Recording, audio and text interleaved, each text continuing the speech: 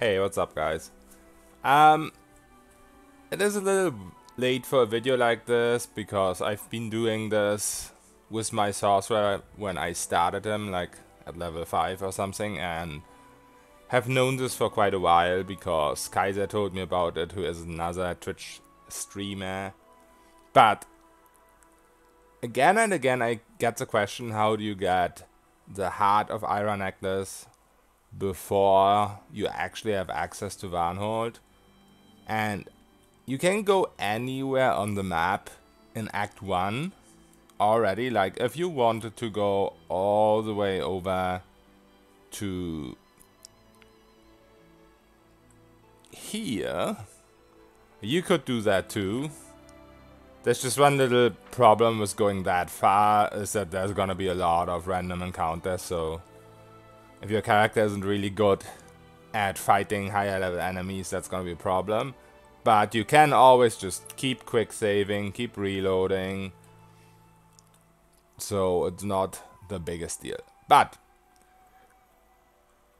Varnhold is very close, so you can get there pretty easily without having to fight too much. And normally what would happen if you get close to the fog, you get this random encounter, and no matter really what you do, it doesn't matter, and you have to retreat. Yeah, mine too. So, what you want to do here is, you want to wait for the little window to pop up. Then you want to press R, because R forces rest. And if you wait too long, this will happen. So, what you want to press after you pressed R is escape. So you wait for the window pop up, you press R, you press escape, and then you press space. So pressing R and pressing R, you have a lot of time, but pressing escape and space has to be pretty much immediately after.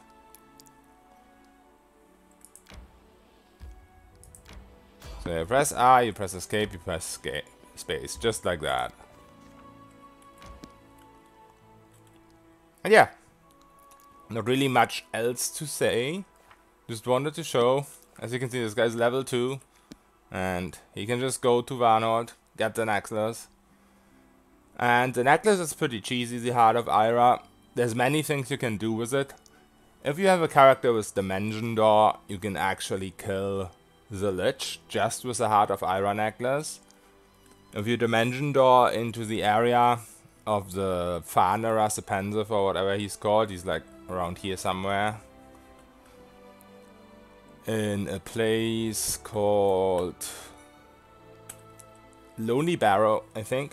So if you have invisibility, you don't even have to fight a lot of the enemies in the tomb, so you can be pretty low level.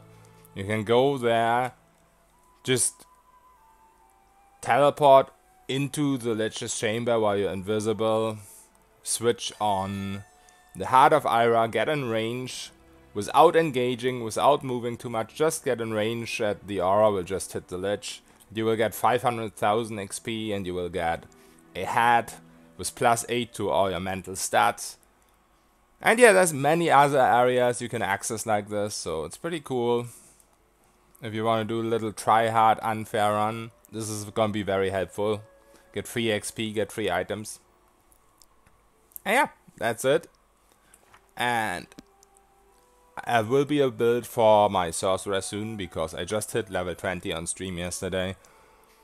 But I want to show him off against the final boss. And also, sorry, there hasn't been a VV build yet, but when I played my VV from level 16 on unfair, for pretty much all the game from level 16, I played him on unfair, but then against the final boss I had to turn down all the way to challenging. I didn't like that, so I'm trying to come up with a better VV build. Sorry that it's late, but the sorcerer build will be very soon, because I'm in Act 5 now, and everything after Act 5 is pretty quick. So yeah, see you around, and hopefully this helped. I will try to make more like these informative videos in the future.